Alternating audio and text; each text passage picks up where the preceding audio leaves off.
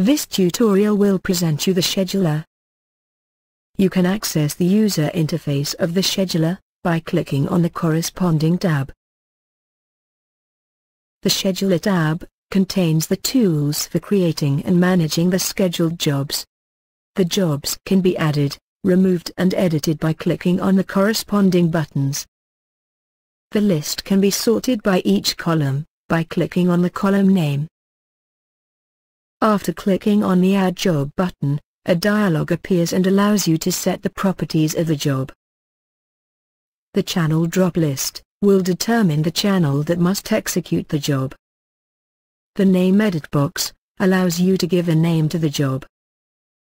The Recurrence group allows you to select the type of the recurrence for the job. The jobs can have recurrence or can occur only once. For a job that has no recurrence, you can set the start time, the duration, the stop time. There is an option to mark one of the parameters to be kept in place, so the modification made to the other parameters will not affect it.